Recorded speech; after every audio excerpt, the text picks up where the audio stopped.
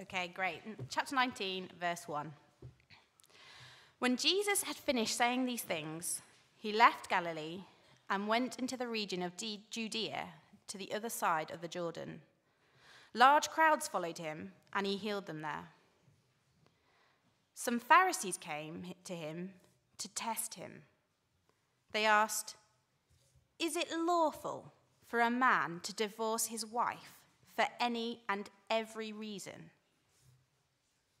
"Haven't you read," he replied, "that at the beginning the Creator made them male and female, and said, 'For this reason a man will leave his father and mother and be united to his wife, and the two will become one flesh.'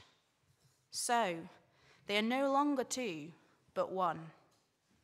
Therefore, what God has joined together, let man not separate." "Why then," they asked, "did Moses command that a man give his wife a certificate of divorce and send her away?" Jesus replied, "Moses permitted you to divorce your wives because your hearts were hard. But it was not this way from the beginning. I tell you that anyone who divorces his wife, except for marital unfaithfulness, and marries another woman, commits adultery." The disciples said to him, "If this is the situation between a husband and wife, it is better not to marry." Jesus replied, "Not everyone can accept this word, but only those to whom it has been given. For some are eunuchs because they were born that way. Others were made that way by men, and others have renounced marriage because of the kingdom of heaven. The one who can accept this should accept it." Then little children were brought to Jesus for him to place his hands on them and pray for them. But the disciples rebuked those who brought them. Jesus said, "Let the little children come to me, and do not hinder them, for the kingdom of heaven belongs to such as these." When he had placed his hands on them, he went on from there.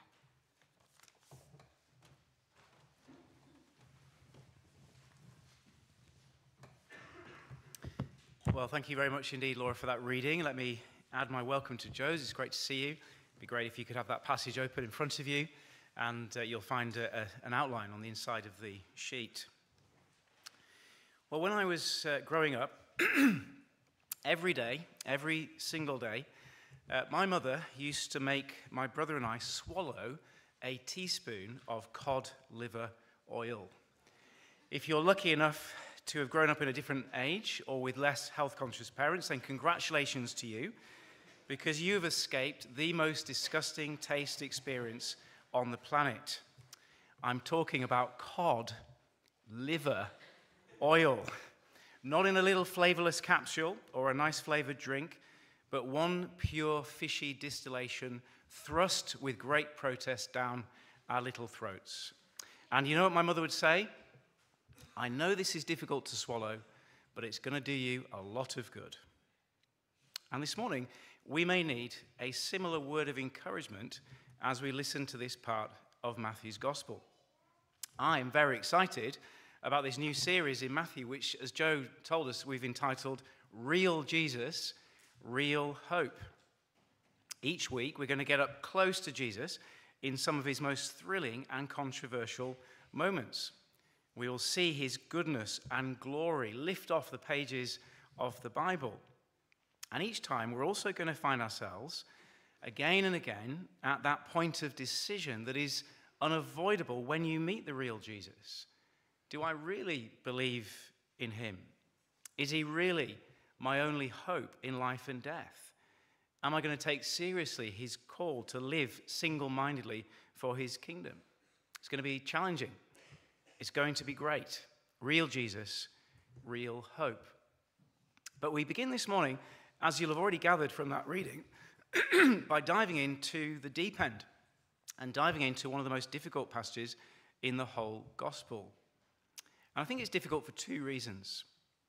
Firstly, Jesus' teaching here is unusually complex and controversial. There are a number of difficulties simply comprehending what is being said. There are several translation issues and difficulties of grammar. There are some difficulties grasping the flow of the argument. What does Jesus mean exactly by marital unfaithfulness in verse 9? Why does Mark omit that exception from his version in Mark chapter 10? Why are the disciples so shocked at Jesus' teaching in verse 10? And why does Jesus respond to their surprising question in an even more surprising way in verses 11 and 12? No wonder this passage and verses 4 to 9 in particular has been scrutinized and debated and pored over by scholars and commentators and Bible readers for centuries. And there are far more issues here than we've got time for in one sermon. But it's also difficult for a second reason.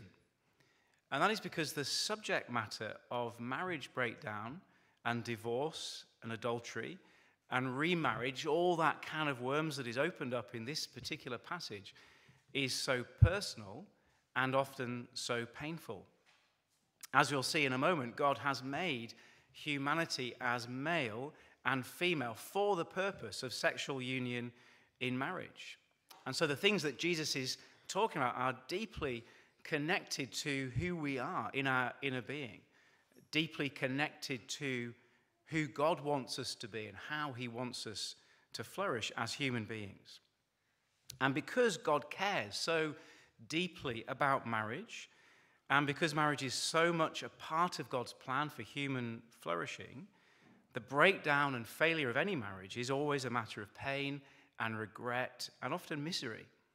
Not just for the couple involved, but for the whole network of relationships that the marriage has created. For children, for parents, for in-laws, for grandparents, for friends. And the effects of marriage breakdown ripples out into society. And I doubt there is anybody in this gathering this morning who in some way, either directly or indirectly, has not experienced the damage, the emotional turmoil, the pain, the sadness, the disappointment, and often the guilt of marriage breakdown. When I was in my early teens, my parents divorced very suddenly, and I still feel the pain of it now. It still affects me, it still affects my family 40 years later. But it's precisely because of those difficulties that Jesus' teaching here is so important for us, and why we must pay careful attention to it and not shy away from it. It will, I think, exercise our little grey cells a bit more than usual this morning. There are a couple of moments we'll have to really think hard and listen carefully to what Jesus is saying, although that's what we normally do. And for some of it, it will be painful. As my mum used to say about cod liver oil, though, although it is difficult to swallow, it will do us good. That is a promise. The Word of God is always good for us. In fact, I want to suggest that sometimes it is when the Word of God is most uncomfortable to hear, when it is most countercultural, most difficult to swallow, then it is doing us most good. Because it's correcting our thinking. It's aligning our lives with God's way. And above all, it's showing us where real hope is to be found. So let's ask for God's help as we turn to his word. And as we do, we're going to pray that his word will in fact not be cod liver oil to us, but as we saw in Proverbs 24 last week, it will be gorgeous, sweet honey, good for us, making us wise. So let's ask for God's help as we turn to his word. Back in chapter 18, Jesus said, "Unless you change and become like little children, you will never enter the kingdom of heaven." Heavenly Father, we thank you that in your kindness, you have given us your words to enable us to live in this sinful world as your disciples with real hope. And we pray that now you'd grant us by your Spirit soft hearts to receive these words of Jesus with the humility of children.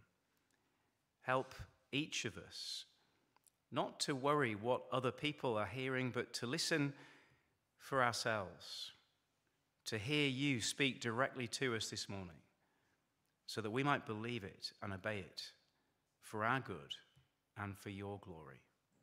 Amen. Well, you'll see on the sheet 3 headings: the trap, the truth, and the children. Firstly, the trap in verses 1 to 3. Look with me again at verses 1 and 2. When Jesus had When Jesus had finished saying these things, he left Galilee and went into the region of Judea to the other side of the Jordan. Large crowds followed him, and he healed them there. Before we rush into the conversation that follows, we must pause on these verses and note the way they set the context for what follows. If you've been part of this church for the last few years as we've been working through Matthew, you will remember that Matthew is structured around 5 main blocks of Jesus' teaching, each interspersed with blocks of action. And so verse 1 is an important marker of that structure. It reminds us that we are moving from the 4th teaching section, which is chapter 18, into the next action section, which runs all the way to the end of chapter 23. Now, it's not that Jesus doesn't do any teaching in these chapters, but they're not teaching sections. That is, he is not taking his disciples to one side and deliberately instructing them as he does in the teaching sections. When Jesus teaches, he is actually responding to questions, often hostile questions. He is often caught up in controversy. And when he is engaging in these kinds of questions, his agenda is never the agenda of the questioners. He actually has his own agenda, a bigger agenda that he uses to expose the questioner and shine the light on what he really wants to talk about. Now, what is the significance of this for this section? The significance of it is that we are not about to hear the Bible's comprehensive teaching on marriage and divorce. There is more to say on that matter, and as we'll see, Jesus has other things to teach us in this section. The second thing to notice in verses 1 and 2 is where Jesus is. In verse 2, we are told that he is continuing to do what he has been doing since chapter 4, namely doing miracles and healing people, which Matthew has made clear is to give us a glimpse of what he calls the kingdom of heaven, that is the message that he is proclaiming. So all the way through from chapter 4 onwards, Jesus has been healing and teaching in combination, and the healing actually gives us a glimpse of the teaching. He's talking about the kingdom of heaven, and the healings and the miracles demonstrate something of what that kingdom will be like. But notice the difference now is the geography. Since chapter 4, most of his ministry has been up north in Galilee. Up north is the place to be, isn't it? And it's the same in Matthew's gospel. But at this point, he takes the step to leave the north, and he returns down south very deliberately, over the Jordan, back to Judea, the land of his birth, and eventually that journey will take him to Jerusalem. And what's the significance of that? Well, in 1621, he told the disciples that he was going to Jerusalem, and in Jerusalem he would be killed by the teachers of the law. And so put all that together. Here is the context. Jesus is on his way to Jerusalem to bring about the kingdom of heaven by his death on the cross. And that is the context for the conversation that now follows. Have a look at verse 3. Some Pharisees came to him to test him. They asked, "Is it lawful for a man to divorce his wife for any and every reason?" Before we listen to Jesus' response, we just need to get behind the question a little bit and see that it is, in fact, a trap. We already know that these Pharisees, these teachers of the law, are not motivated by desire to know the truth. They are not coming to Jesus and saying, "Jesus, you're an expert. We really want your help with this tricky matter. Please, can you help us?" we know that their agenda is actually nothing less than murder. And in verse 3, Matthew gives us this little word, test or tempt, to remind us that right back in chapter 4, the devil actually came to Jesus to do the same thing. And so these Pharisees, these teachers of the law, are continuing Satan's agenda of testing, tempting Jesus, of making him fail. Now, in what sense is it a trap? In what sense is it a trick question? Well, a couple of reasons. Firstly, because then, as now, the subject of divorce and remarriage was a deeply controversial issue. At this particular time, a famous debate was raging among the Jewish leaders about the interpretation of the law. You may have heard this. It comes from a Jewish historian called Josephus, who talked quite in detail about these things. That there was a school of rabbis who had a conservative view that said that the only reason you could ever get divorced is if someone had committed adultery in the relationship. But then the other side of the debate was a much more liberal school which said, actually, you could divorce your wife for any and every reason.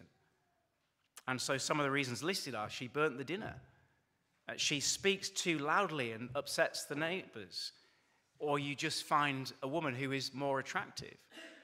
These were some of the reasons that liberal school would give for divorcing your wife. And central to the debate that was raging was the interpretation of Moses' words in Deuteronomy 24, which we'll turn to in a little while. But it was controversial for another reason. You may remember that John the Baptist had been put in prison by Herod because he had denounced Herod's marriage to his divorced brother's wife as unlawful.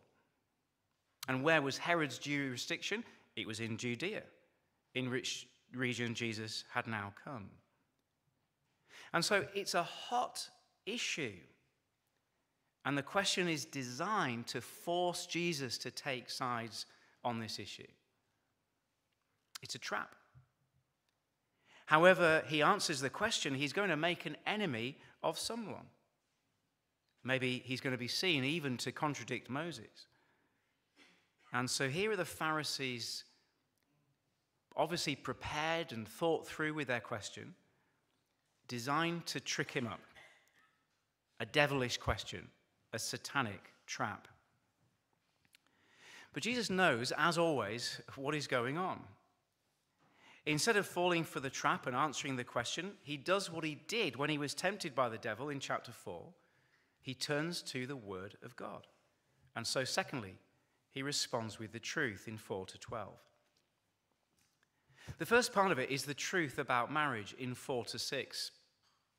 Notice how Jesus begins his response. Verse 4, haven't you read, he says. Now, those three words are tremendously important for us to hear this morning.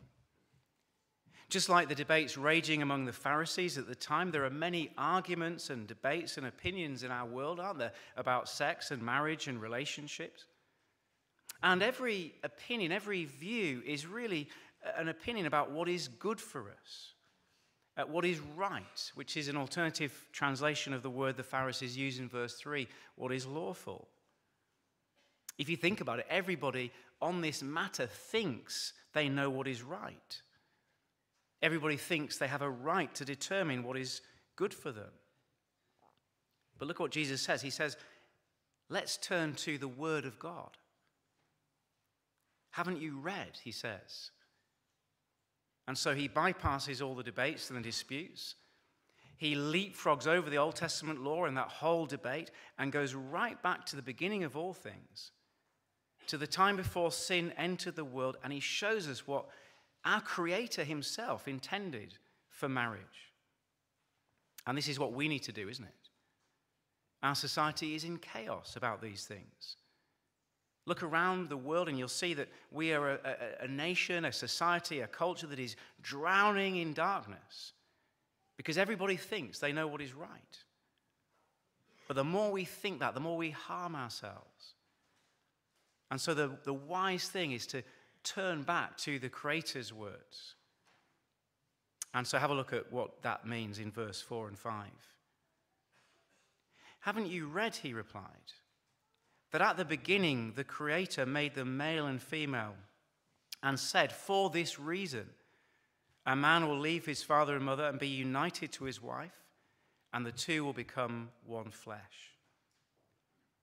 Here in 2 brief verses, Jesus lays out, he summarizes God's fundamental intention for marriage. And he does it from Genesis 1 and 2, from the very beginnings of the Bible. So in verse 4, Jesus quotes Genesis 1:27. And when the New Testament quotes the Old Testament, we're meant to understand the whole context is being brought in and thought about there. And so what does Genesis 1 say? It gives us the creation of humanity in 2 sexes, male and female. It tells us that that creation of male and female is part of what it means to be in the image of God. And it's that creation of male and female that enables humanity to fulfill God's command to fill the earth, to be fruitful and to subdue it. And now look at verse 5. This time Jesus is quoting from Genesis 2, where we see the creation of the man and woman in more detail.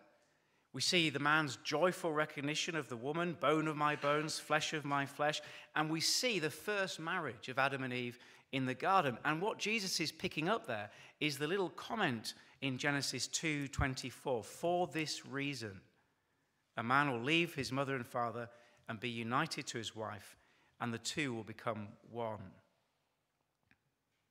And so Jesus is taking us right back to basics, and he's showing the purpose of marriage in the eyes of God. It's not an accident that we are made as male and female. It's not a product of evolution that there are boys and girls and men and women in this world. Jesus is saying this is God's design. Notice in verse 5, "For this reason." Why did God do this? Why did he make us male and female? Well, for this reason, for marriage, so that the two will become one in sexual union. Now, that simple truth, that fundamental building block, is actually the basis of everything else the Bible says about human sexuality. Sometimes people say things like this. They say Jesus didn't talk about homosexuality or pornography or whatever it is. But of course, this is the Bible's building block for these things. That God created as male and female so that the two can become one in the sexual union of marriage. And so this tells you why, for example, sex is only for marriage. Why sex outside marriage is against God's will. Because it's the sexual union that draws two people together and binds them together in a permanent relationship. It's here that we learn why homosexuality is against God's design, because marriage is designed for a man and a woman. It tells you why, although the Bible is silent on this, it tells you why polygamy falls short of God's standard. Because you can see here that the man leaves a father and a mother, not fathers and mothers, and he joins himself to one woman, not two. It tells you why adultery is prohibited. It tells you all of these things. But because of the question he's been asked, the thing that Jesus picks up again is divorce. It's this implication that Jesus now draws out in verse 6. So they are no longer two, but one. Therefore, what God has joined together, let man not separate. Now, one of the privileges of my job is that I often get to stand in front of a man or a woman as they make their vows on their wedding day. I've done that for a bunch of people in this room. And it's a huge privilege to see that moment and to be part of it. And at the beginning of a wedding, I'll often remind the gathered congregation that something remarkable is about to happen. That two single people are going to walk in and one married couple are going to walk out. But that remarkable event has not come about because of what they say or what I say. It is not even when I quote the exact words of Jesus in verse 6 and I hold their hands together and say, therefore what God has joined, let man not separate. It is not those words that make the marriage. It is God who makes the marriage. It's a remarkable thing, isn't it? God is the creator of marriage. And there are people, many of us in this room, who are married. And we can look back on those words that we've said, those vows that have been said or said for us. And we can realize here that what Jesus is teaching us is that marriage is not something we have created, but it's something that God has created. Well, it's in this context that Jesus now teaches the truth about divorce in 7-9. It turns out that Jesus' answer from Genesis is not what the Pharisees were looking for. They were not interested in the truth. They are there to trap him. And they want to do that now by attempting to set Moses, the great lawgiver of the Old Testament, against Jesus' interpretation of Genesis 1 and 2, verse 7. Why then, they ask, did Moses command that a man give his wife a certificate of divorce and send her away? The passage the Pharisees appeal to is Deuteronomy 24, 1-4. And so in order to understand this, we're going to have to go back and take a look at it. So maybe leave something in Matthew 19 and flip leftwards into Deuteronomy 24. The page numbers should be on the screen. And I'll give you a moment to do that.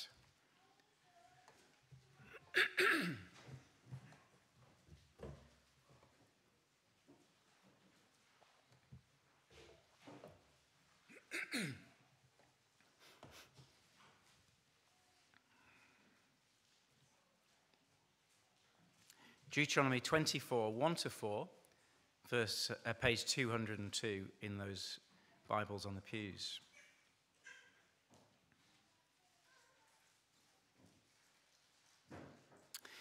Now, this is a legal passage. It's written as part of the law that God gave to Israel. That's the context. And it's written in that kind of legal language, the if-then language.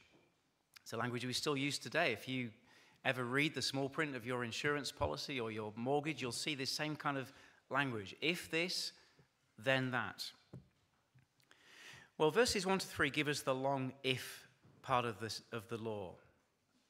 If a man marries a woman who becomes displeasing to him because he finds something indecent about her, and he writes her a certificate of divorce, gives it to her and sends her from his house, and if after she leaves his house, she becomes the wife of another man, and her second husband dislikes her and writes her a certificate of divorce and gives it to her and sends her from his house, or if he dies, there's the situation.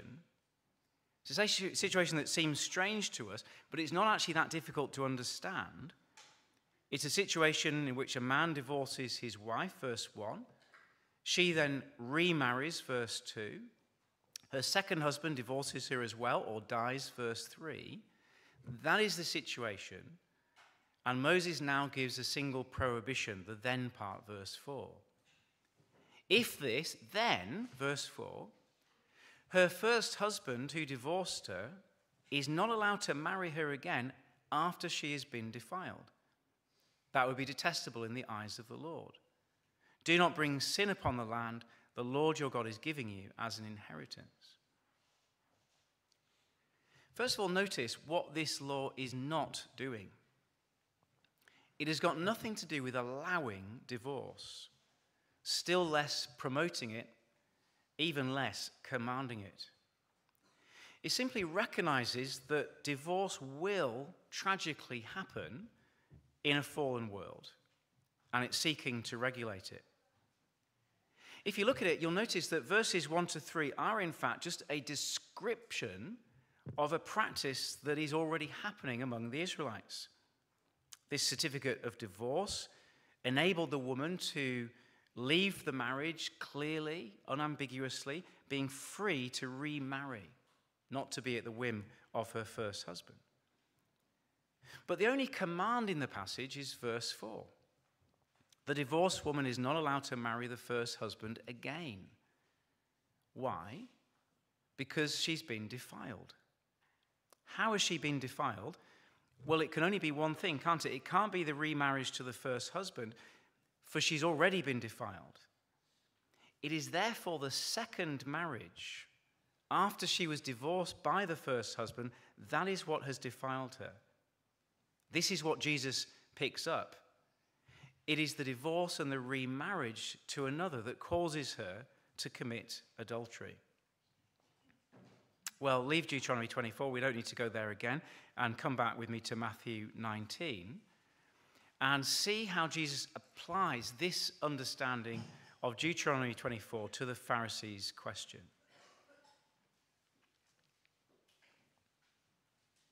Matthew 19, verse 8. Jesus replied, Moses permitted you to divorce your wives because your hearts were hard. But it was not this way from the beginning. I tell you that anyone who divorces his wife except for marital unfaithfulness and marries another woman commits adultery. Now, Jesus draws two conclusions from all of this. One about marriage and divorce, which is kind of answering the Pharisees' question, and one about them, and indirectly about us. First, his conclusion from Deuteronomy 24 is that the legal allowance of divorce under Old Testament law did not avoid the consequences of adultery. Now, as you can imagine, there's been a lot of debate about verse 9, and Bible-believing Christians come to different conclusions on it. It is most often taken, and the most obvious way to take it, is that Jesus is making a single exception to the Bible's absolute prohibition of divorce. That for a person who is the victim of their partner's sexual immorality, that person is free to divorce and remarry if they chose. Now, that has been debated, and there are some nuances here which we can't get into, and obviously this is part of the bigger picture of what the Bible teaches about these things, and what churches have to do is to work out their sort of pastoral policy in the light of all of that. That's the first thing Jesus is saying. He is making a statement about marriage and divorce. But Jesus is making a second point, and a bigger one, and we should not allow our questions about what is and is not allowed to obscure his second point. And it's captured in verse 8. Have a look at it again. Moses permitted you to divorce your wives because your hearts were hard. Now, this is the moment Jesus sort of turns the table and he sets his own agenda. You see, the striking thing about the way the Pharisees have argued is that they have used the law of Moses to do the very opposite of its original intention. Deuteronomy 24 was a legal concession to limit the damage caused by a prevalent practice in Israel. It was not there to make divorce acceptable or easy, but it was there to control its consequences. But the Pharisees had taken that law and they'd used it as if Moses was commanding them to divorce, whereas he was simply permitting it because of the reality of sin. They turned it into a freedom for men, whereas it was intended to protect women and marriage. They turned it into an escape clause for marriage, whereas God's intention was to protect marriage and its permanence. They have badly twisted the word of God. And so can you see the irony here? The situation which gave rise to the law in the first place was the evil in their hearts, which overlooked the divine intention set out in Genesis. How perverse then, how wicked of the Pharisees to use that law to justify the very practice which it was designed to control. The very law they were using for easy divorce was a testimony to the sinfulness of their hearts, which made the law necessary in the first place. But of course, Bible-believing Christians won't be surprised at this, because the law is always doing that same thing. It is always exposing sin for what it is. And so we may conclude from this section, well, if this is the state of our hearts, then is there any hope for us? Well, all of that sets the scene for the third part of Jesus' teaching. He's going to teach the truth now in 10 to 12 about the kingdom of God, kingdom of heaven. Jesus' reply seems to have silenced the Pharisees, But of course, the disciples have been listening to all of this, and now they have a question of their own, verse 10. The disciples said to him, "If this is the situation between a husband and wife, it is better not to marry." At first sight, this is a very strange comment. It seems to align the disciples more with the Pharisees than with people who want to sit under the word of God. They appear, don't they, to be coming down on the side of the liberal Pharisees, the selfish chauvinism, than ungodly faithfulness. As if they're saying, well, if I've got to put up with a woman who's going to burn my toast, then I'd rather stay single. But I don't think we should be too quick to judge the disciples in that way. It seems, in fact, that they have grasped the big truth of what Jesus has just said. They have realized the reality of the world, and that the only option in this world is for a sinner to marry a fellow sinner. They've realized that their hearts are hard. And if they marry, they will marry people with hard hearts. And in such a world, this is going to be difficult and challenging. And if they're going to take seriously God's intention for the permanence of marriage, and there's no possibility of divorce, then they're right, aren't they? This is going to be hard. And you better be very careful. And I think this way, because of how Jesus takes their reply so seriously in verse 11. Jesus replied, "Not everyone can accept this word, but only to those to whom it has been given." What is the word Jesus says not everyone can accept in verse 11? Well, I don't think it can be referring to his own authoritative teaching about the nature of marriage in 4-9. It's not likely that he would set out such clear teaching from Genesis and then say, well, this is my opinion, but not everyone can accept it. So it must be referring to the disciples' own conclusion in verse 10. It is better not to marry. That is the word that Jesus says not everyone can accept. In other words, Jesus is agreeing with the disciples that for some people it is better not to marry. But that's not going to be a word for everybody. Jesus then elaborates this point in a way that is even more strange to our ears than the disciples' comment, verse 12. "For some are eunuchs because they were born that way, others were made that way by men, and others have renounced marriage because of the kingdom of heaven. The one who can accept this should accept it." Now, I don't think anyone in this room enjoys speaking about this topic. If you're new to church this morning, it might be that there's someone here who's walked in church for the first time, and let me assure you and encourage you, this is about as uncomfortable as it gets. I mean, next week we're going to come close because Jesus is going to talk about money and greed, and that also gets very uncomfortable. But this is unusual. But of course, like my mum's good old cod liver oil, it's this that is going to do us the most good. How is that the case? Because this is when Jesus is changing the whole agenda to his own. See, who are these eunuchs? Well, I've done a little bit of research on this, not too much, just enough research this week, to realize that actually eunuchs were a more common factor of life in the first century than they are today. And so Jesus talking about this category of people was not quite so strange to his first hearers as it might seem to us. Men who were captured by their enemies, or imprisoned, or defeated in battle, or enslaved, would sometimes be castrated so that they were incapable of sex. Some would be born with a genetic defect from birth, and others would be castrated before puberty so they could serve in high places, in harems and places like that. You read about that in the book of Esther. But notice here, Jesus is speaking of three kinds of eunuch. The first two are literal, and the third metaphorical, and it's the third one that is the real focus, verse 12. Others have renounced marriage, literally made themselves eunuchs, because of the kingdom of heaven. Now remember that Jesus has just been talking about the goodness of marriage as a gift of God, something that is part of God's plan and purpose for our world, something that is good for us.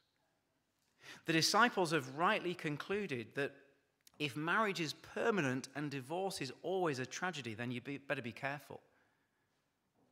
But notice what Jesus does. Instead of agreeing with the disciples on that level, he says, yes, maybe it is better not to marry, but not for the reason that you think. There is an even greater reason that you might not marry. There is the kingdom of heaven. There is something in this world that relativizes all of these things.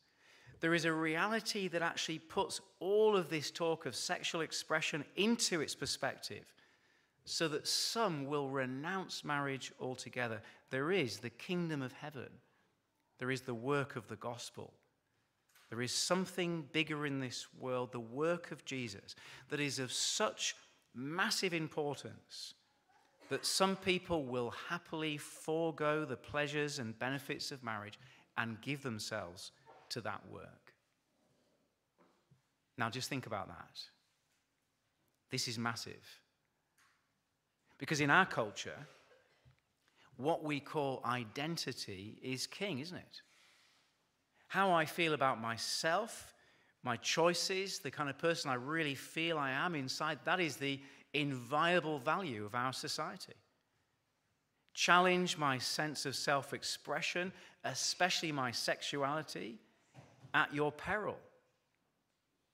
And so much so that you may have seen the news this week. I don't know how true this is, but apparently parents in Scotland are being warned that they could go to prison for denying their own children's right to choose their gender.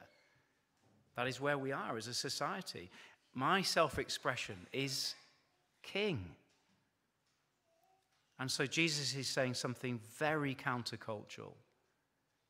He is saying that if you understand the kingdom, you will give up your very identity.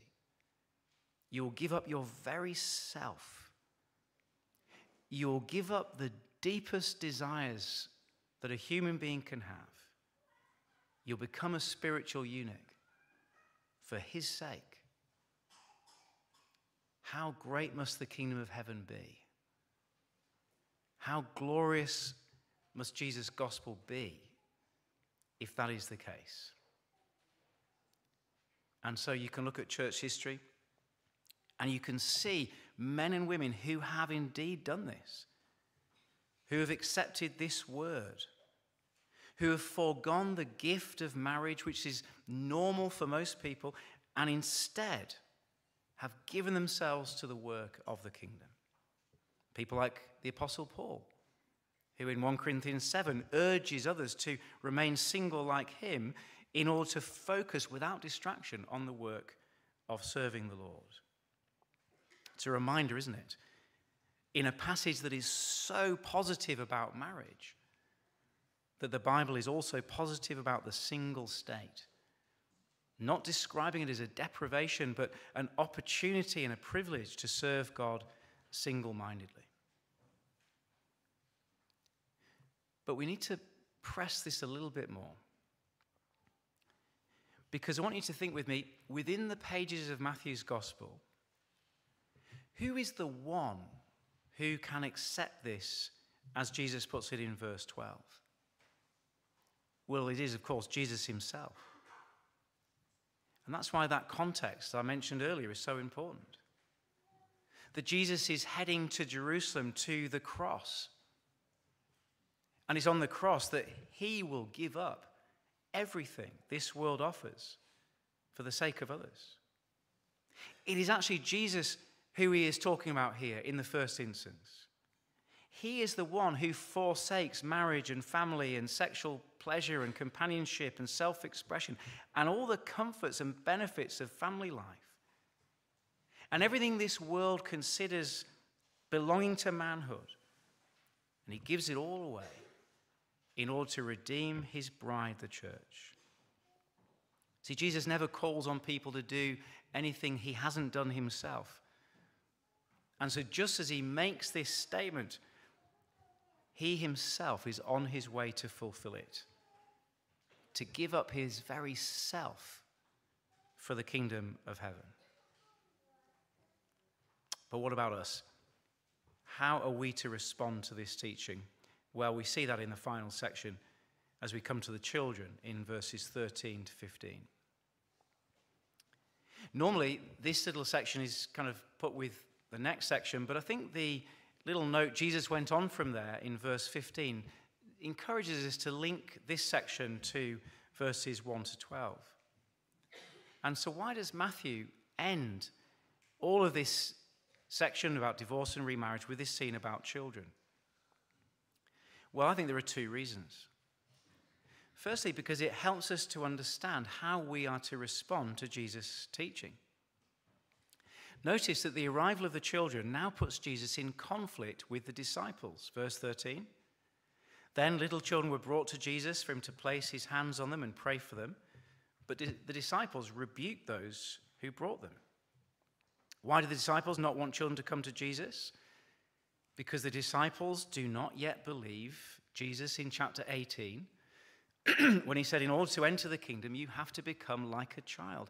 You have to become a nobody. And so the children are there to remind us of the posture of a true disciple and to encourage us to contrast the children with the Pharisees. See, children are nobodies. The Pharisees are somebodies. The children are little. The Pharisees are big. The Pharisees come to Jesus to challenge him. The children are brought to Jesus by others. The Pharisees are full of their own sense of self-importance. The children have no sense of self-importance. The Pharisees come to trick Jesus. The children come to receive from Jesus, to sit at his feet and humbly receive what he has to offer. Let the children come to me. Do not hinder them, for the kingdom of heaven belongs to such as these.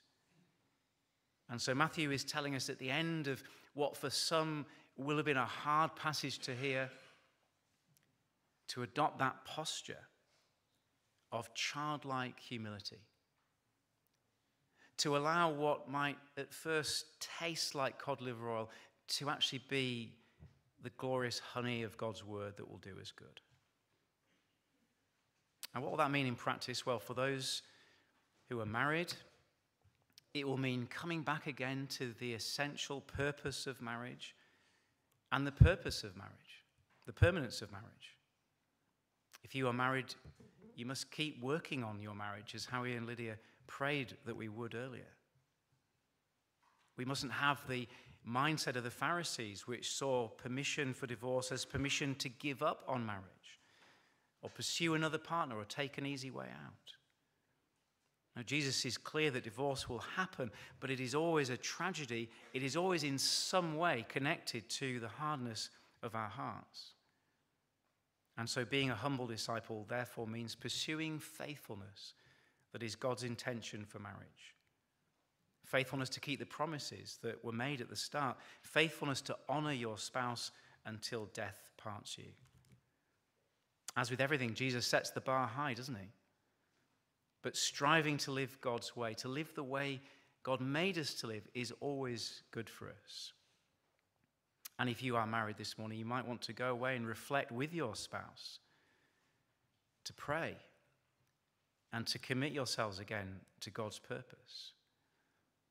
And as we always say in marriage prep, you can do your bit and leave the rest to God. And for some, being a humble disciple will mean actually accepting this word of renouncing marriage for the sake of the kingdom, of seeing the goodness of singleness in the context of a passage about the goodness of marriage as a particular opportunity for some to serve God with all of their lives. Well, that's the first thing. But there's something else we're to see here, something that applies to all of us. Remember that Jesus is on his way to die in Jerusalem. He is heading to Jerusalem to die not for the righteous, but for the unrighteous. He's come not to heal the healthy, but the sick. He's come to save sinners, not saints. He's come for people who have failed in their marriages, for people who have committed adultery in their minds as well as their bodies. He's heading to Jerusalem to die for the hardness of all of our hearts, for those who have failed sexually, fallen short of God's standards in all sorts of ways. And I think what Matthew is doing in these last few verses is giving us a beautiful picture of the people who will make up the kingdom in the end. And to ask ourselves, are we going to see ourselves there? Can you see yourself as a child sitting at Jesus' feet with the humility to receive his forgiveness? Can you see yourselves there as someone who has received the Holy Spirit with soft hearts, now able to obey God and live the way he intended? Whether married or divorced or single, whether happy or miserable in those states, whether fulfilled or frustrated, Matthew is inviting us to see ourselves in that picture as children gathered around Jesus. Back in Isaiah 56, there is a promise made directly to the eunuch, the man who was rejected, unwelcomed, excluded from the assembly of God's people.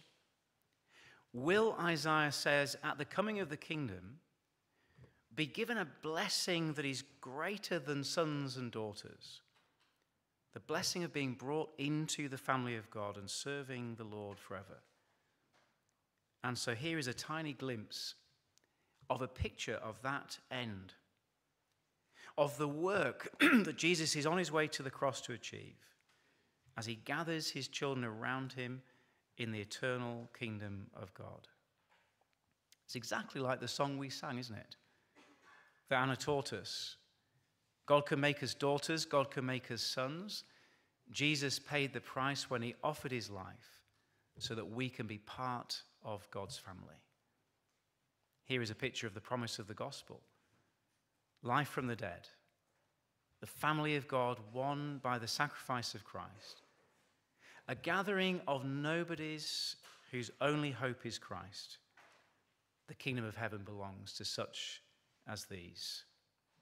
Well, let's pray we might be part of it.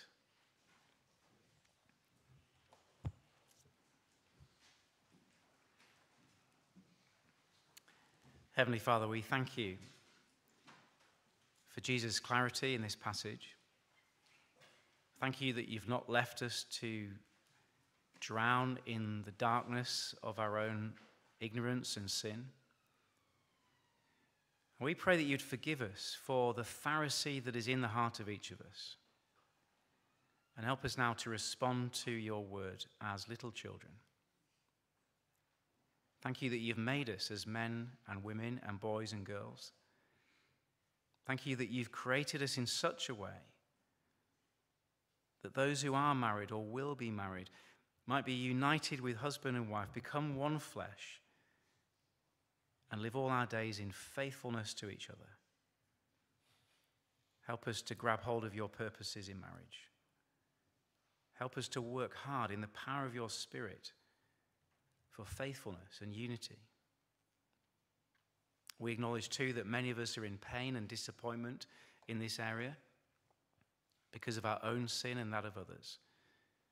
And we ask your mercy to forgive us and help us to forgive those who've sinned against us. And above all, we pray for all of us to keep our eyes fixed on the kingdom of Jesus, that our satisfaction, our joy, our hope will be on Jesus alone, that we might come into the new creation as his sons and daughters, knowing that he has saved us by his death on the cross. We pray this in his name. Amen.